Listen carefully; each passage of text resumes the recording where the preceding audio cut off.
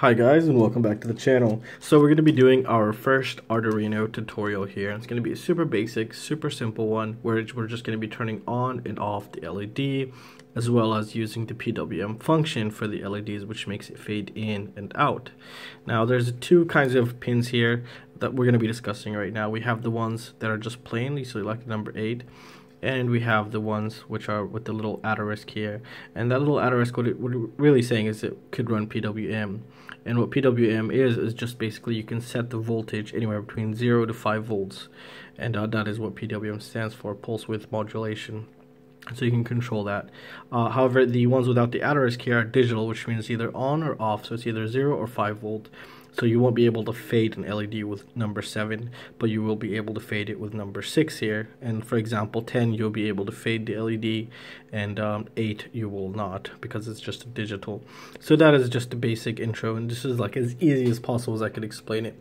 For example, if you're here from my drone part of the channel, you know that most of our ESCs run on PWM in sorts of way, which are called multi-shot. They're just PWM modified. However, D-Shot is more digital, so it's actually running on something of this nature, the 7 and 8 without the asterisk, and that's just as simple as possible to explain it. Alright, so some of the things we're going to be using from the kit that I've previously unboxed on the channel, and the link will be down below to the same exact kit. We're going to need the LEDs, 220 ohm resistors, and the Arduino itself, the breadboard, and the connecting wires. So let me prepare everything. I'm going to show you how to set up the breadboard here, and let's get started. Alright guys, so if you're new to this, let's quickly talk about the breadboard. Now, as you can see, there's a bunch of holes, and it kind of get a bit complicated, but it's actually super simple. Now, we have these in the middle right here, and what these are actually doing is that if you put one wire here, let's just say we put 5 volt here, that means these rows to here are all 5 volts, so you can take to whatever you want, and that's how it works all the way down in the middle. However, here it's slightly a bit different. If we put the 5 volt, for example, right here, all of these would be 5 volts, so we can power up anything we want. However, you see a cut in the line, that means this is not connected to this. So if you put it here and put the 5 volt for, let's just say, a camera or something, it won't pull because there's a break right here. And same thing goes to the other side, and same thing goes to there. So it's just that simple. So these are connected all to here, and then the other ones, this side's connected all down to here, and these are just going horizontally like so, or vertically as we're looking at it right now. And that's all there is to a breadboard. It's just that simple. So let's grab our Arduino here and let's get started. So first, obviously, we're gonna need a ground. So what we're gonna do is fix the camera and start preparing the ground here. All right, let's do it like so. So we're taking a look at it. So we're going to need ground. So ground, we can take ground from anywhere really. So here we have a ground, so that's V in and then ground. As you can see right there, see that? That's ground. So I'm going to ground this rail right here, which means this whole rail up to here is going to be ground. Let me remove that previous one. So there we go. So now we have ground. And now what we need is we're going to set up the 2 LEDs, one to fade and one not to fade, and we're going to set them on pins 8 and 9. So we're going to get 2 more wires. Let's get the blue wire here. We're going to say this is pin 9, so that's 9 right there, and we're just going to set it on anywhere really. So we're going to put it right here on 10 or wherever it fits. Sometimes it's a pain to get them to fit, but sometimes they fit perfect. Alright, and we're going to get an orange one, and we're going to put it on 8 and put it somewhere else. So now 8 is all connected to these, and pin 9 is connected to all these, and this blue line right here is ground up to here. So that's simple said and done. Now we're going to need 2 resistors. Let's grab 2 resistors here. You need the resistors so the LEDs don't blow themselves up, because the LEDs are suicidal and they'll just keep sucking as much as they can until they die. And I'll show you that possibly at the end of the video. So what we're going to do is we're going to take, because now we're going to do pin 9 here. So this would be the positive. Once we enable it in the code, this would actually act as the positive and turn the LED on. So what we want to do is we're going to take this guy right here, and we're just going to route him to, let's just say here. Okay, so there we go. We just routed that. Alrighty, so there we go. So now we have number 5 here is for our first LED. So what it's going is when it tells it turn on pin 9, or is it 10? No, it's 9. So turn on pin 9, it'll go through the resistor to the positive of the LED, and then we're going to give it ground from this guy. So since that's blue, we're going to put a blue LED. Now how do you know what's positive and what's negative on an LED? Well, usually how I go about it is I feel the circle here, and there's a flat part, and it's also the shortest lead, and that would be ground. So this would be ground. So let's go ahead and grab ground and put them on ground. So the shorter pin is ground. Let me just double check. Yes, okay. And we're just going to put them on the ground wire there, and we're going to put the positive next to the resistor here. Okay, and that should be in if we didn't break it. Alright, so that's in. So as you can see, there it is.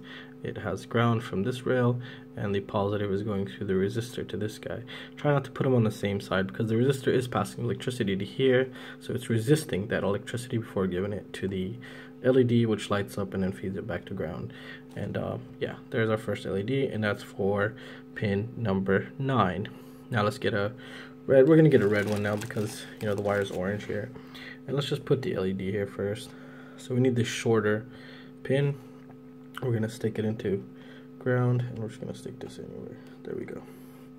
So as you can see here, I stuck the ground to ground because this whole line is ground, the blue part, and here is where we're gonna set up our positive. So let's just grab another resistor, and we're gonna touch the positive side. So this would be all the positive side, and we're just gonna route it somewhere else. Okay, so now it's routed to here, and I'm gonna take this guy and we're gonna put him right there. And there we go. In theory, we have our first circuit.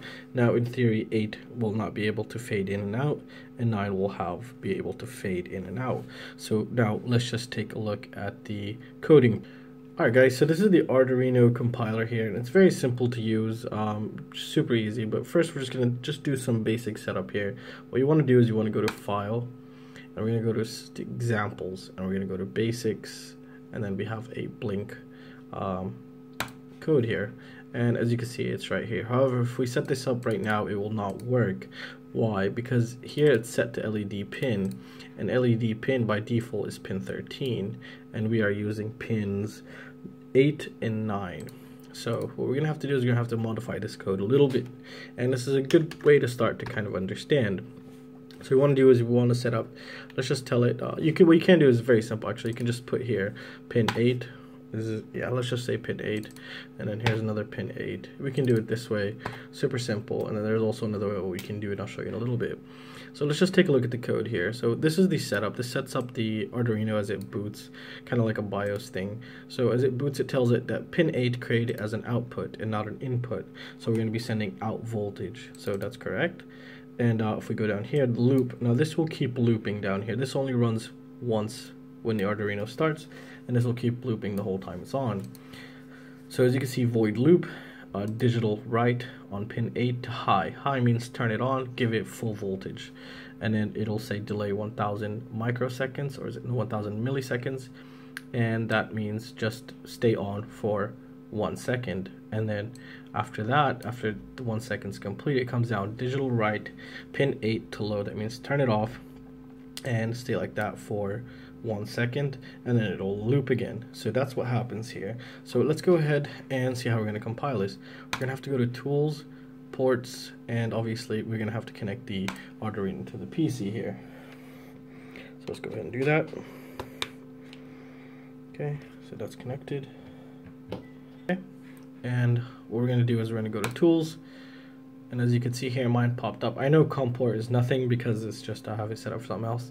So here we have COM port 18. Now don't worry if Arduino and this on the side does not show up for you. It's totally fine, just try it out. So mine is COM 18, it already picked it for me. What we want to do is we want to go to Boards, and you want to pick Arduino, this one right there. If we're using a Nano, we would choose this one. So yes, that's already selected for us. We're going to say Upload. Now it's going to upload, and we should see pin 8, which is the red LED, go on and off for 1 second. And as you can see, it's totally working perfect. Alright, so now let's just say we want to add the blue LED to turn on and off. So blue is on 9, okay? So what we want to do is let's just copy this, make it super simple. And then we're going to go here, we're going to say 9. So now we turned pin 9 into an output. And also we're going to do the same here. Just basically copy this one. Also, there we go. And we're going to say 9.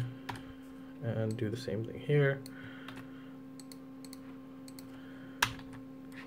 And we're going to say 9. Now if you've noticed, I didn't actually copy the delay because we only need one delay. So it just, once the loop starts, it goes pin 8 high, pin 9 high, and then it'll just wait, which means turn on, wait 1 second, and then turn both of them off, and then just vice versa. So let's go ahead and compile that. And now in theory they should go on and off at the same time. Now that is awesome. That is super perfect. Alright, so now it's getting kind of confusing, as you can see when we're adding more LEDs. I kind of lost which one's 8 and which one's 9. So let's just take a look here. We're going to do a little coding here. It's very simple. So in C, you have to actually tell it what kind of variable it's going to be. So we're going to say integer, and we're going to name it blue. Okay, and that's going to equal pin. Which one is the blue one? It's pin 9 here. So we're going to say equals 9 and close it. Alright, and then we're going to say another one, int, and we're going to call it red equals 8. Alright, this will help us out. Now let me show you what we can do with this. So we know pin 9 is the blue one. So instead of 9, we could just put blue now. So let's just take a look here. There we go. And now let's take the red and change pin 8 to red. So this will help you into not getting lost once it gets kind of crazy and complex, and should make your life easier. So let's go ahead and compile this again, see if everything works.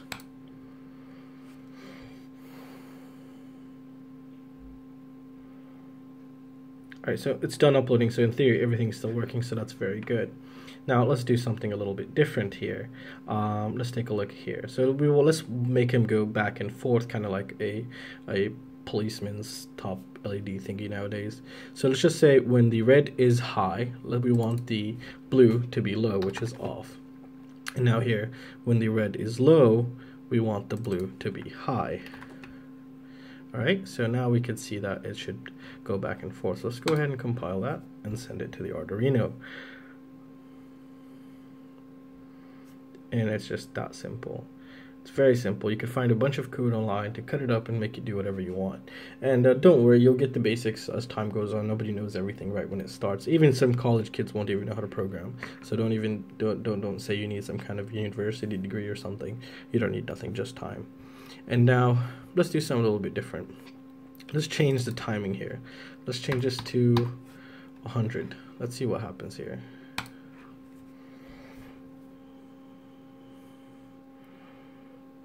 See that? Now it just changes, it's becoming a little bit quicker. So you can just go ahead and play with this, add more delays, do what you want, and it'll be pretty cool and pretty interesting. However, if we remove the resistor, most likely the LED will blow up, and yeah, it won't be, I mean, it's not going to be a bad day, it's just one LED that blown up. But yeah, that's why people add resistors here. And well, I think that's going to conclude it for this video, guys. So I'm going to let you go ahead and play around with this, and later on we're going to be doing a little bit more advanced, going into the PWM, and even using a photoresistor here. For example, when you turn off the room's light, the LED would turn on. So stuff like this we're going to be doing, and that'll be taking in the analog in part of the Arduino here, and basically understanding it step by step. And well, that's concluded for this video, guys. I really hope it helps someone out there. And if you guys have any questions or any suggestions, feel free to let me know. And I will see you next time. See you guys. Take care.